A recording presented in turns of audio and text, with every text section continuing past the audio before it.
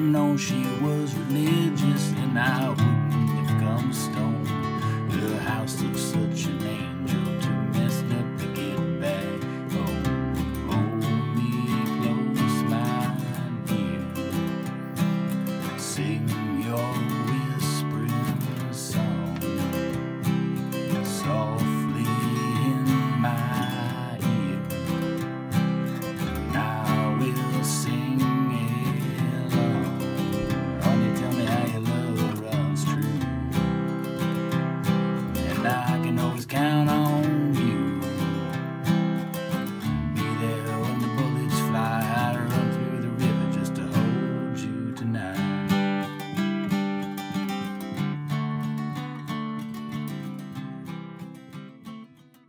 Hey friends, how's it going? This is David Potts with Song Notes, and today's lesson is for Feathered Indians.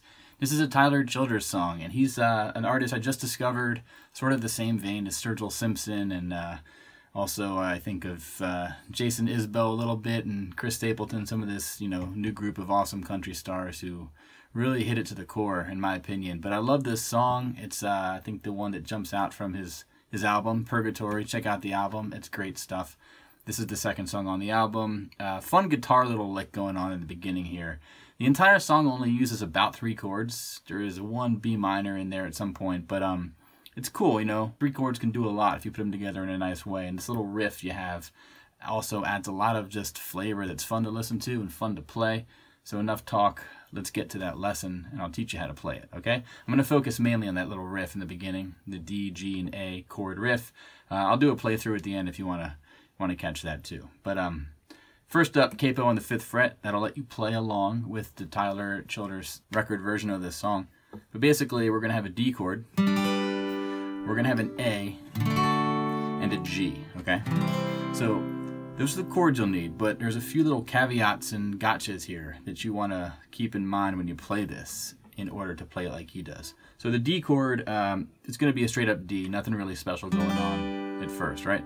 For the A, what you're going to want to do though is, instead of playing it with your fingertips, you know, like that or like this, however you do it, you're going to want to do a sort of barred A with just your index finger. So you're doing open, second, second, second. Okay? You're not doing the high E string, you're not doing the low E string, just those middle 4 strings, okay? And I'm going to explain why you want to do this. Basically, it frees up your ring finger to play this little grace note right here. And then the G, the important part about the G is using your middle finger on this low E string, 3rd fret, okay? And I say that because you can play a G like this, right? There's lots of other ways you can sort of fake a G chord, but you really want to get your middle finger there, okay? So those are the foundations. You're going to be on D for 1 measure, 4 counts, A for 1 measure, 4 counts, and then G. Oh, I did it wrong. G for 2 measures, 4 counts, okay? So you got that foundation, right? Now the D chord. The key here is getting your pinky down on the, that's the 4th fret of the 4th fret relative to the capo, okay? So, and then you're on the G string, 3rd string. So basically, regular D. Be able to do that. Be able to put your pinky down and cleanly take it off, okay? And basically what you're going to want to do is this. Okay, that's the entire D measure. You're going to start off by hammering on your index finger, and then you're going to add that sort of pinky note to that note, pinky note to that, you know, that string, and then take it off, and then, right? So the measure begins and ends with the open G string with your index finger sort of coming on it or coming off of it at the end of the measure. Okay? I'm doing all down strums except the very end where I do a down up, okay?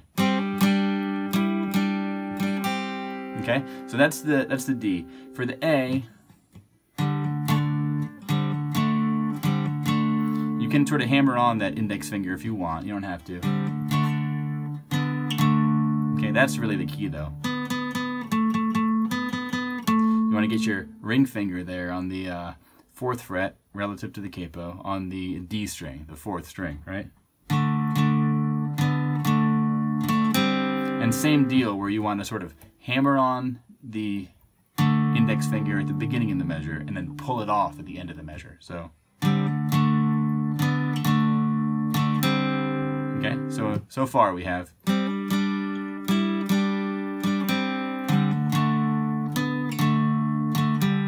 Okay, so that's the D and the A. Now it's a G, which is the toughest one, I think. So the most important part is getting your middle finger there on that low E string, 3rd fret, right? If you watch Mr. Childers play this song, you're gonna notice he puts his, ring and pinky down up here. Get a nice 6-string G chord going on. A little bit of a shortcut for you though. Personally, I don't really mess with my index. My ring and my pinky fingers up there. I just play the thinnest 4 or 5 strings. I don't play the highest E string. And the reason why is basically you're gonna need your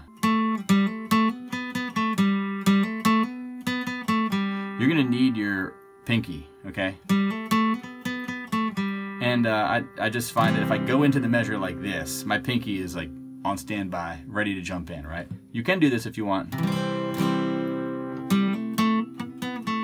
It's just a little bit more movement you have to do. But the key here is you play those bassiest 4 or 5 strings.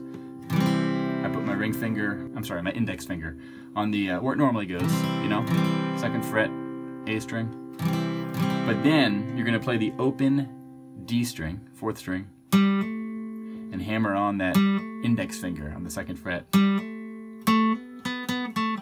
So basically on that 4th string, open to 2nd fret, 2nd fret to 4th fret, okay? Then 4th to 2nd, and then 2nd to open.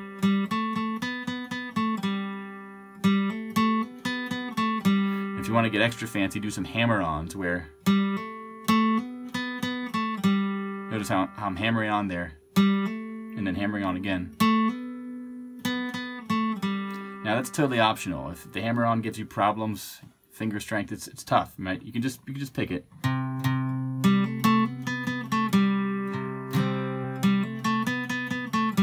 Okay, so that's basically the key, is to do the initial strum and then get those notes. And then strum again, do it again. Now, the way he does it, if you listen, is he's strumming more than just that 4th string. He's kind of getting, you kind of get to the texture of just a lot of strings going on. So here's how I do it. I'll do it slow.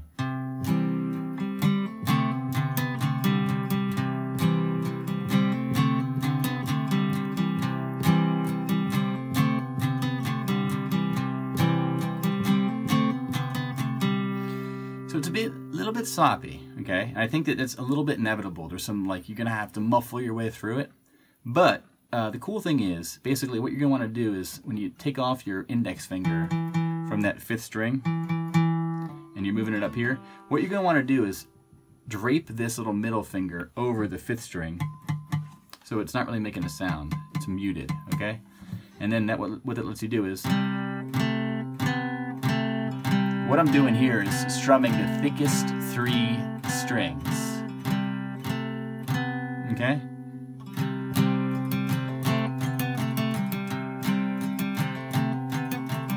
I just practiced this a lot when I was learning this song, just this little riff of going from the, on the 4th string I'm doing the lick. But I'm doing it while keeping this middle finger here.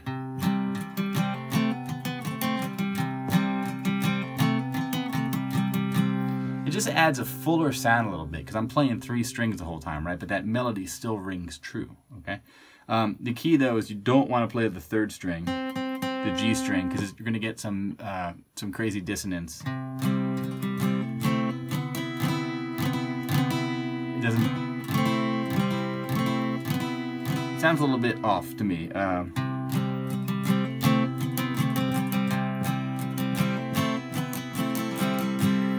Not the worst thing, but I just like to keep it on those lower 3 strings.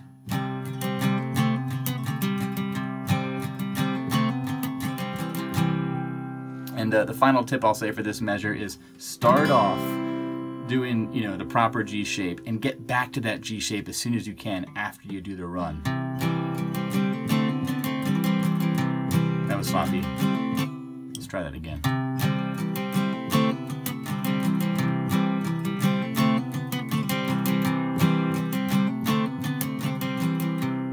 Okay, so it's a little bit sloppy inevitably, but it's good fun. I'll do the whole thing for you a couple more times here.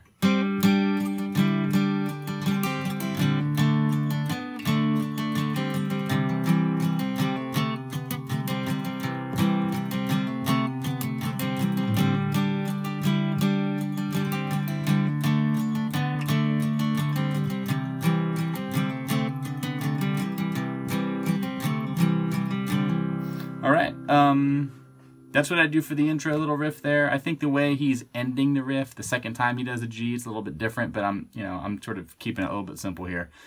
Now, for the rest of the song, what I like to do strum-wise is I go bass down, up, down, up, bass down, up, down, up, bass down, up, down, up, bass down, up, down, up, bass down. When I say bass, I mean it's a down strum, but I'm only picking the bass note of that chord, right? So on a D, that would be the 4th string. So A, bass down, up, down, up, bass down, up, down, up, bass down, up, down, up, bass down, up, down, up, bass down, up, down, up, bass down, up, down, up, bass down, up, down, up, bass down. So that's my sort of strumming pattern, right? Now, you can just, keep your keep the sort of natural bass note, the root bass note for each chord. If you listen to the album version, though, you'll hear some alternating bass note stuff going on.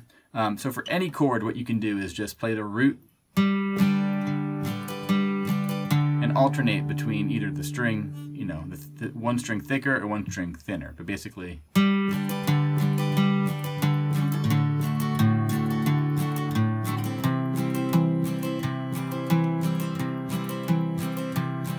totally optional, but that's sort of give you that alternating bass, bass note stuff, which is very common in country music. But as for the structure of the song, basically the verse is just D for 4 counts, and then to A for 4 counts, 3, 4, and then G for 8 counts, 2, 3, 4, G, 2, 3, 4. And then pre-chorus is going to be A for 4 counts and G for 4 counts, and you repeat that like 4 times. So, hold me close, my dear.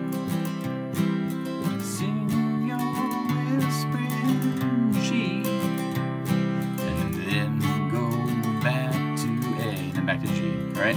One more time, A, G. Till I sing along. All right, now this is the little chorusy part here. This is the 1 B minor.